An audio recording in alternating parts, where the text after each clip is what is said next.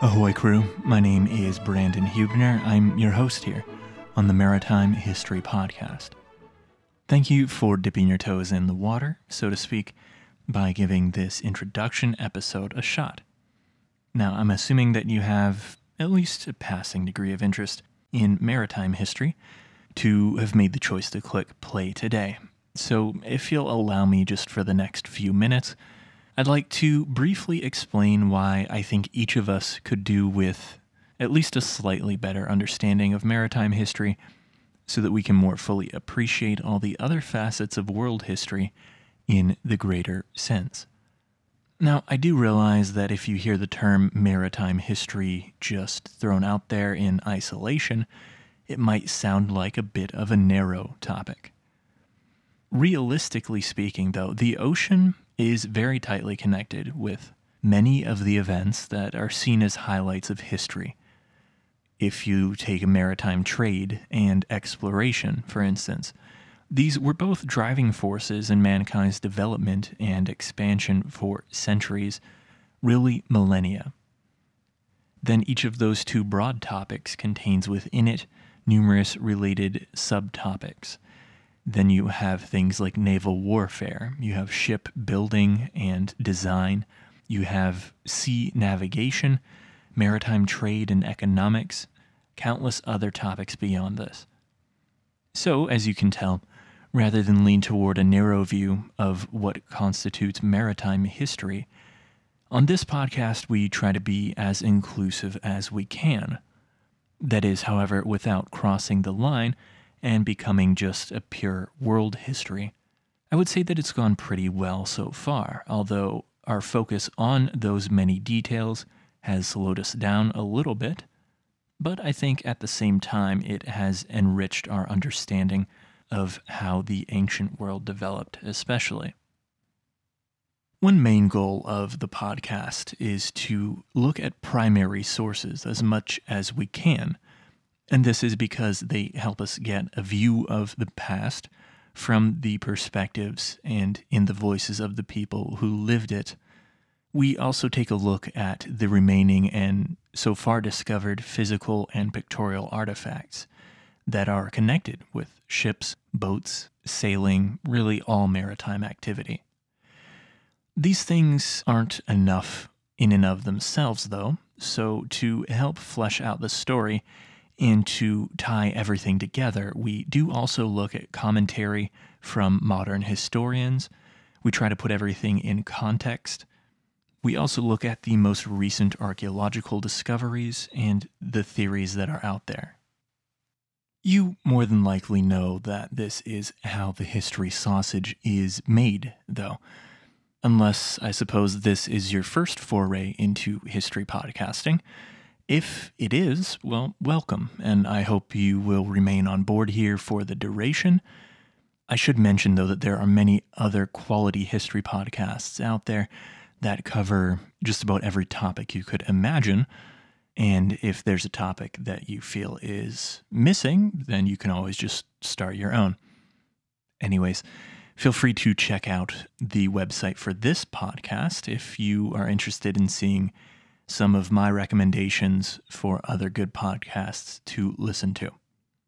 Let's get back to this one, though, and here is a brief overview of what you can expect to hear and to learn as we move through a chronological look at maritime history. Now, at the time that I am recording this introduction, the podcast has completed an entire first season, which was made up of 20 episodes, all of which covered the maritime history of the Bronze Age world. We are well through a second season at this stage, and we will get to that in a moment.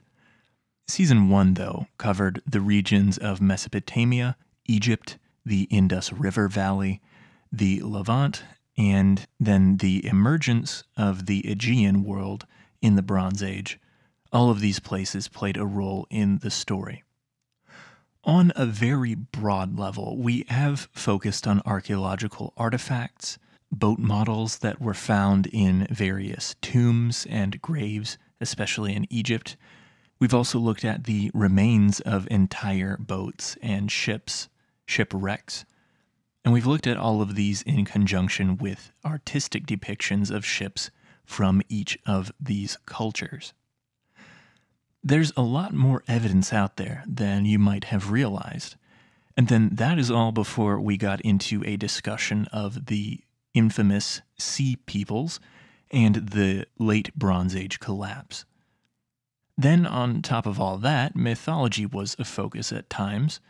It factored in because, well, ships were central to the Homeric epics, if you'll recall, and ships and boats also have a place in the religious mindset and the religious symbolism of Sumeria and Egypt in particular. If you're interested in a more detailed summary of Season 1 before you dive in, I did a recap episode that aired right before Season 2, so you can find that in between episodes 20 and 21. If you know pretty assuredly that you love history and stuff that sails on the ocean or on the rivers, maybe just go ahead and dive right into episode 1 and see where the voyage took us back there. Now, as I'm recording this intro, and as I mentioned, we're also quite far into Season 2. Season 1 was heavy on dates and on archaeology, on some of the broad strokes of distant ancient history so that we could put our discussion in context. And that was just by necessity because we didn't have a ton of primary sources that could help give us, well, narrative-filled stories. In Season 2, those stories begin to take a little more shape, as we can now look in depth at the Phoenicians, a culture that I think gets short shrift in some discussions of ancient history. The Phoenicians were the first to use the Mediterranean to its full potential. They developed ships, they developed full-scale maritime commerce, colony building, and then the advances that go along with those civilizational advances, I suppose. They invented things like writing with an alphabet, and there were systemic changes to their government to help foster the maritime growth and the maritime culture that was a central part of their civilization. We've also pretty deeply considered the rise of ancient Greece and the developments in their society that eventually led to the navy that was helmed by Themistocles, and then the Greek naval conflicts with Persia, and eventually with other Greek city-states. That's where things stand currently anyways, but we're continuing to build on the story all the time. So take a look if you're interested in where we've gotten since I recorded this intro. To close this out, I'm going to share a little background about the podcast and then about myself if you're interested in those topics at all. So how did this podcast come into being? Well, I got into history podcasting a while ago. I got deep into listening to them all the time and looking for new topics, seeing what kind of podcasts were out there. Now, I've always loved the ocean. I've always loved ships. Pirates were actually a juvenile fascination of mine, and I can still picture the books and the movies that I pored over back in the day, but I digress. The bottom line is that as I was listening to all of these other history podcasts that maybe devoted an episode here or there to maritime topics, it dawned on me that there wasn't a podcast out there that focused on these things exclusively. So I decided that I would give it my best shot, that I'd learn about how exactly to make a podcast as I went, and that I would fill in the gaps in my knowledge as we went along also. 40 plus episodes later, here we are.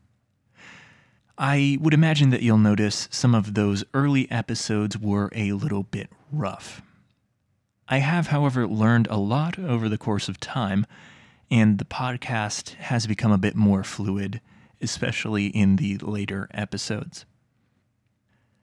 Now, if you have any particular topic that is of special interest to you personally, please reach out to me, ask if we've covered it already and where that might be, or ask if I have plans to cover things in the future. I've even gone out of my way to incorporate topics that I didn't necessarily plan on, just because listeners asked me to include them. At the top of every new episode, I do try to recap what we discussed in the previous episode. So if you decide to just jump in wherever, it shouldn't be too blindly. I try to put a little context there to keep the story flowing right along. Finally today, just a little bit about myself. I have a bachelor's degree in history, and then I picked up a JD after that.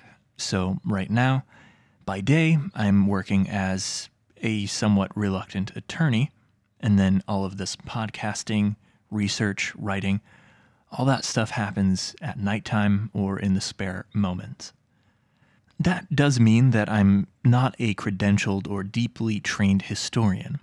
What I am is somebody who enjoys trying to tell a good story by weaving what we have discovered about the past into an engaging narrative. I do also try to fit in as much academic detail as I can, and I do that by reading journal articles, studies, papers, stacks of books, to be honest. The bottom line there is that if you're looking for something that is pure entertainment, you might find this podcast a little bit dry at times. If you're looking for something that has stretches of entertainment and narrative, but is counterbalanced with deep analysis and a discussion of particulars and nuance, well, you might be in luck with this podcast. Feel free to pull up alongside our ship of podcasts and come aboard, if you will. If you're interested in checking out our website, you can find a lot more information about the podcast at maritimehistorypodcast.com. There are images, maps, further reading and source material for each episode that has been put together. You can find links to a lot of sources there so you don't have to go hunting things down on your own. On the website, you will also find information about becoming a crew member and gaining access to our member-only podcast with, I think we're on 13 episodes now that are available exclusively to crew members. Some of those are standalone stories that don't fit at all with the main podcast narrative.